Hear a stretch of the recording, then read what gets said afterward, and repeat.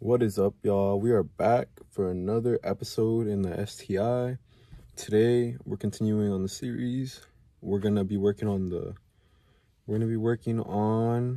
the fueling today and our inlet, because I want to get it on before we put in the intake manifold, because I'm not gonna struggle trying to put it on. But yeah, today we're gonna be doing fuel rails, fuel lines, the E85 kit from Cob, and we'll see what else. This is my first time.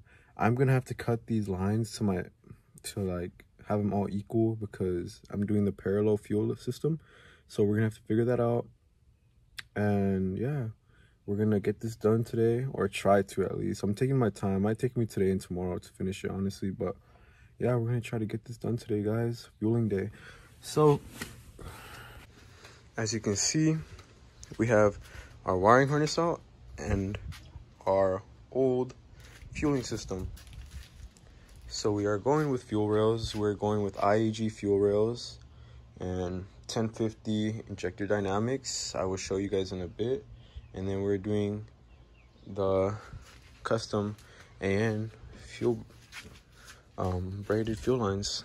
So yeah, I'm gonna make some room in this table so I could be able to put the fuel rails on here and make them on here. So yeah, catch you guys in a bit.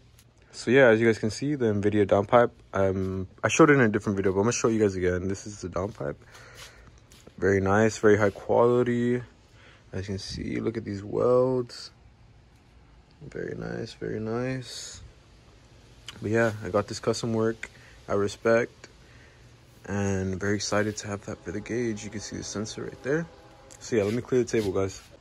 Okay, as you guys can see here, we got our TGV deleted TGVs.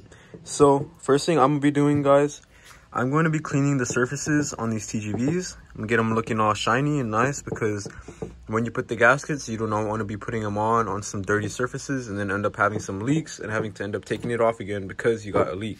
Also, make sure you guys clean the surfaces of the TGVs for the block. I'm gonna just be using some brake cleaner with a towel and just rub it off. So I'll catch you guys in a bit once they're clean. So some brake cleaner, guys, some brake cleaner. Okay, we got them all cleaned up. Normally still look dirty, but I don't want to scratch it and then make the surfaces uneven, but I did use brake cleaner and clean them down, got all the grime off, make sure they're feeling nice so the gaskets go on nice. So here are the injectors, as you guys can see, injector dynamics. These are my 1050 injectors right here. You will also be needing the adapters, so you can plug them into the injector to the OEM harness. Over here, we have our fuel rails right here. IAG fuel rails with the injectors. Over here, you can see we have our Cob Ethanol Sensors. Yup, here it is, here it is. Very nice. Very nice. Little scratch, but it's whatever. No one's gonna see it. And over here, we got our fueling. As you can see, here's our diagram that I will be following, just like that. And I also have to do some research on how to cut these properly, get a good cut on these hoses. And then we have our fittings in here. And then on top of this box right here, we have our aftermarket aeromotive fuel pressure regulator. So very excited about this, guys. Very excited. I'll hit you guys in a bit. Okay, guys, so I'm starting with the adapters, putting them on the regulator and the fuel rails. As you can see, this kit provides you with 2 different adapters to get to your AN lines, okay? So the bigger one is going to be to your fuel rail.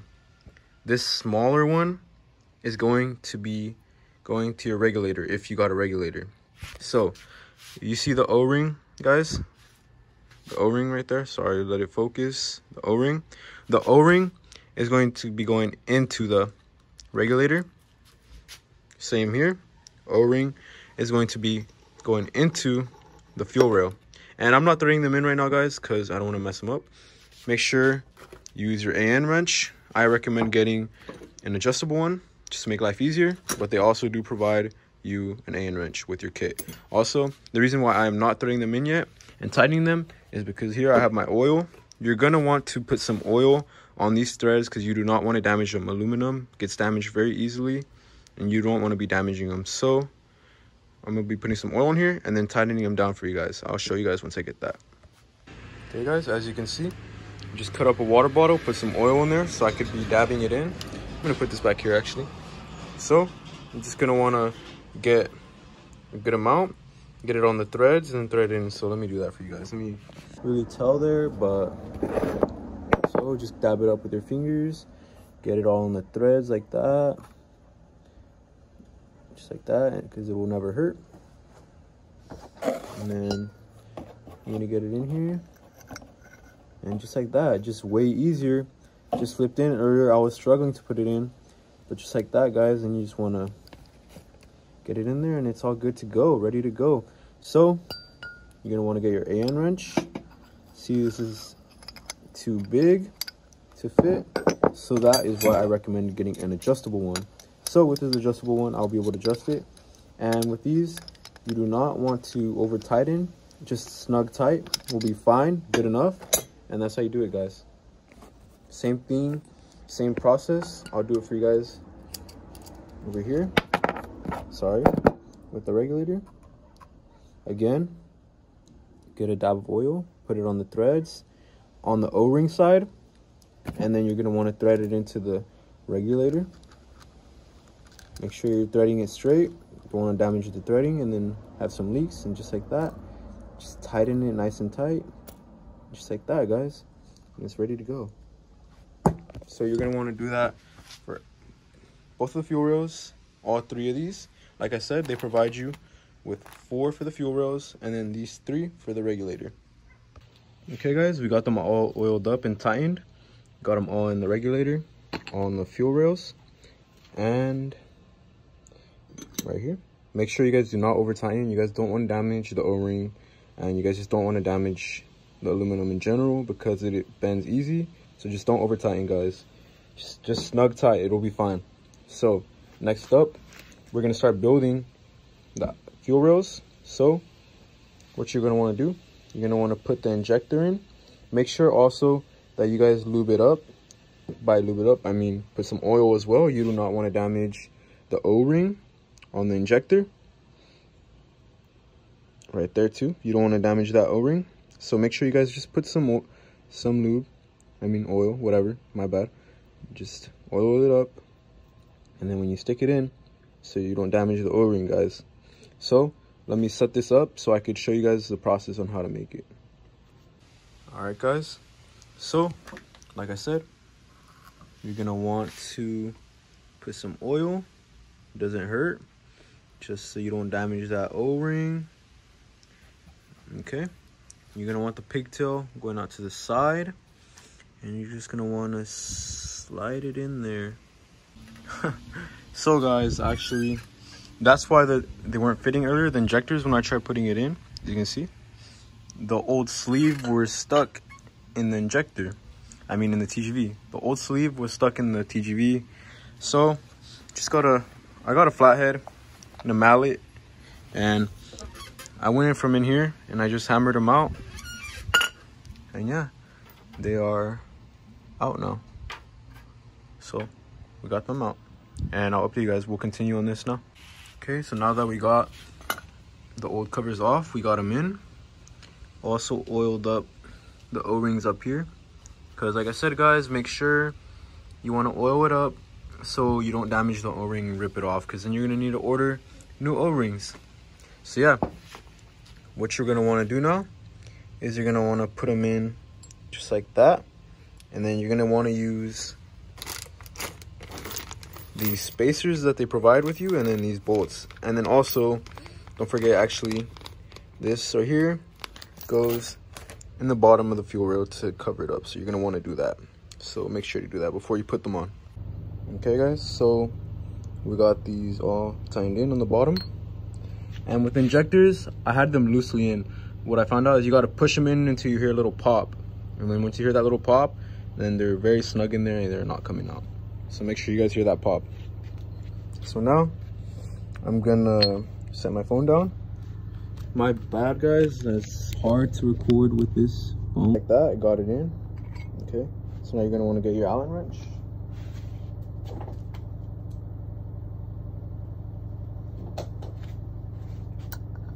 Okay, and I'm just gonna start screwing them in. Just like that.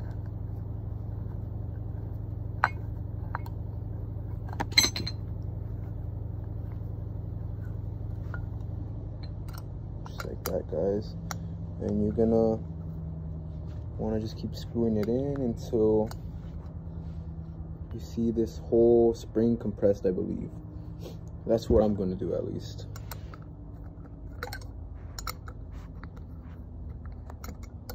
That's what I am going to do.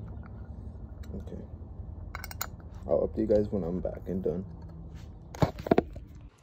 All right, guys, we got both of the fuel rails on and assembled, and I put on the adapters. Slid on just nice, very snug, not going nowhere. So I will be taking these two hoses off, and I will be installing these hardline adapters. And also, I'll show you guys how to do this, but I'm just figuring out how to properly put on and seal this AN line. So I think it's pretty simple. I'll update you guys on it. Also, for the regulator, this one in the front was supposed to be for the gauge that I had bought in, but sadly I will not be able to use it no more because this is the Cob fuel pressure sensor and it actually bolts in right there. So I won't be able to run the gauge no more because I will be running the fuel pressure sensor for the flex fuel kit instead. So yeah, that is what goes there, and I will be putting that on. All right, guys, we got the old fuel lines off that connected to the hard rails. As you can see, it is going to be this light gray one and this dark one that you're going to be wanting to take off. So okay, guys, so for the fuel lines, when it's coming out, since it's going to be parallel, you're going to want to make sure that your lines are even and equal. Not make sure, because you don't want to get one side feeding more gas than the other. So make sure these guys are the same length. And what you're going to want to do is you're going to get these 3 straights in the pack, and you're going to want to get these boys and lube them up again. Get this T, and then I'm just gonna screw these on for now, and then once I get the lines on, these onto the lines, I'm just gonna screw it on and then just screw it back into there like that. So yeah, for now I'm just gonna set up the T. So got these straights, took them off, gonna get them all oiled up, and then I'm just gonna screw them on for now just to set it up for the future. Okay, guys, so it should look like this. And like I said, once I get my hoses cut, which will be later, you're just gonna want to put these onto the hose, get them all nice and snug on there, and then all you do is just tighten it back on just like that. So yeah, I got the T set up, and this is what it should look like. Okay, guys, so for the fuel pressure regulator, same thing. I'm going to be running these 2 straights off the sides that come from the return of the fuel rails, and for the bottom, I'm going to be using this 90. It's going to go just like that. So just so I'm prepping all this, so when I cut my lines, I could have them all done and ready. So yeah, that's what I'm going to be doing. I'll show you guys when I'm done. And make sure, again, use your oil and then snug tight with the AN wrench. All right, guys, we got the spark plugs and coil packs in. We cleaned the surfaces, and now we are putting on the gaskets back on, these TGV gaskets, and we're throwing them on our TGVs now. As you can see, they are deleted. Covered them up so nothing gets in the intake manifold in there, and we're gonna bolt them down now. So we're gonna put them right there on the side. All right, guys, we got both of the TGVs on. I'm not gonna be bolting them down all the way. I'll let you guys know what are the torque specs for the 4 bolts. As you can see, it's right there, that one. those two, and that one in the corner. And I'll let you guys know. Got the gaskets on too, as you can see. The gaskets. So yeah, once I'll bolt those on completely, once I get the inlet on and the fueling and the harnesses. All right guys, we have the TGVs mounted, and this is how I'm running the lines down through over here under this line, hard line, to this T coming out right here. I ran over here, and these ones are gonna go back to the middle. Same thing with right here under the turbo inlet, under here through everything, away from the heat, and then outside like that. So that's how I'm running my lines. Now I'm gonna put the inlet on, and then I'm gonna put the wiring harness back on. All right, I got the inlet on. Gonna try to close that little gap right there, but other than that, it's good. All right guys, so we got the wiring harness already bolted onto the manifold, and now we're just gonna figure out the wiring, how we're gonna set it up. But other than that, it's just plugging everything back in now. All right guys, so that's gonna be all for this episode. Sorry this episode was not really that helpful, but yeah, we built the fuel rails, installed the injectors, and we ran from the back to this T right here, and then running it straight right here out back to the hard rail. And then for the regulator, I'll make a separate video. So comes for the back of the fuel rails, comes out, it's gonna be these two, and I will be mounting, let me grab the regulator. I will be making a custom bracket, and I'm gonna try to mount it right here in the middle. Try to get these return as even as possible. This one's still a little longer because I have to come under the turbo. But yeah, I'm gonna be mounting these right here, just like that, with the regulator right there. So I'll make a video on how I'm routing the regulator, but it's pretty simple. This side, this line comes to this one, this line comes to this one, then exit goes to the return. But next, so yeah guys, that's gonna be all it for this video. Thank you for watching. Make sure you like, comment, subscribe, and stay tuned for the next one.